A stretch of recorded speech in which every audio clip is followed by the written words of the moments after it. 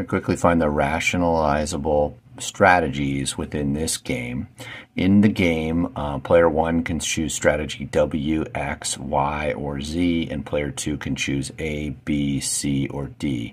Rationalizable means that it's like possible and it'll be in play. So basically we're just looking for what are the dominated strategies, meaning they won't be chosen or knock those out, and those are not in play in this game.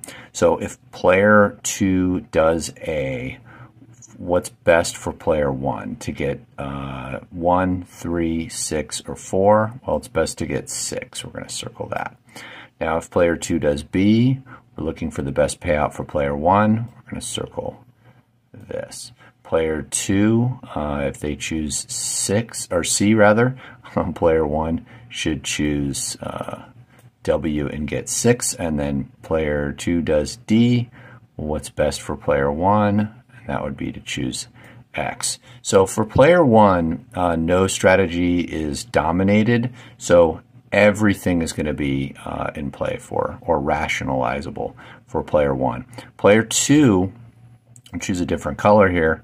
We're going to go through that. If player 1 does W, we're now looking at the second number in each of these, and 6 is the biggest. Okay, so that would be strategy D.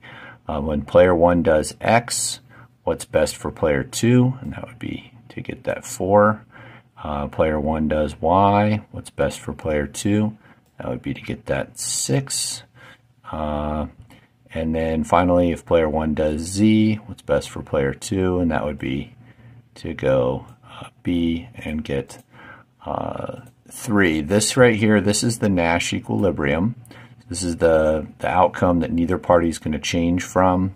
You can say it that way, or it's just the most likely outcome in this game when they're picking simultaneously. Notice that player 2 did not choose A. So A is not rationalizable in this game. But they did, and I noticed that I made a mistake, because right here, it's good that I did that. Right here, this 8 is greater than that 6. So D is also dominated. So the way you would write this, you would write W, X, Y, and Z, and then times B and C. Those are the possible strategies in this game.